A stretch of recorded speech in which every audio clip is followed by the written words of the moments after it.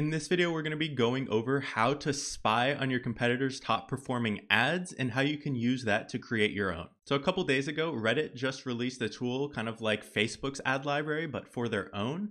And somewhat similar to Facebook's, it will show you the top performing ads on Reddit compared to any other ads. Whereas Facebook, you only just see all the ads and you can see it more from a transparency point of view. Reddit allows you to see the top performing ones in certain industries, what their budgets are, and the formats and placements, and even the objectives of those ads. So on screen, you can see this is Reddit's ad library, and you don't even have to have an ad account to see this.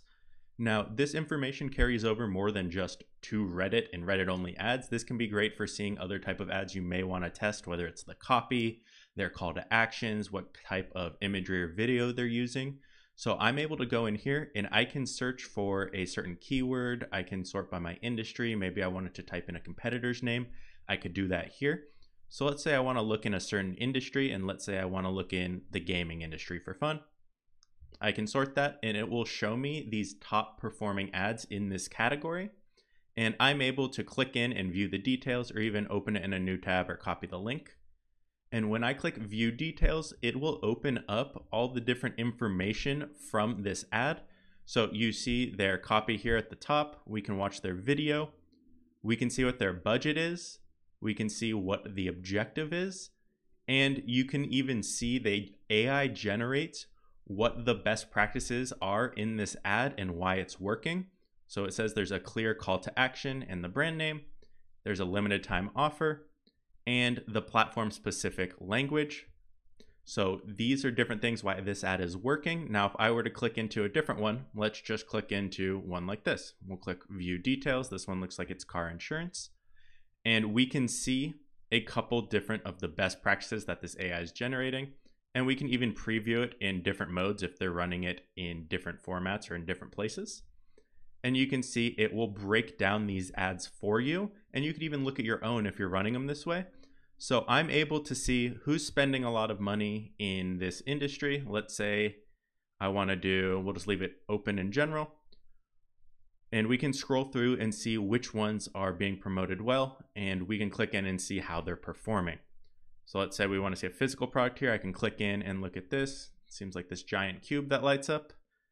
So it says they're spending a lot of money and their goal is conversion. So they're trying to sell something, and we can see how this ad is actually performing. So this can be a very beneficial tool for seeing what's working and what's not in certain industries, and even getting direct breakdowns of why the ad is working and what things they do well. So that's Reddit's new tool that they recently added. TikTok also has a pretty good tool here. You're going to have an account and you can log in here, but you're able to go to ads.tiktok.com and you're able to look at the top performing ads and also filter by different categories in here. So we can do it by location.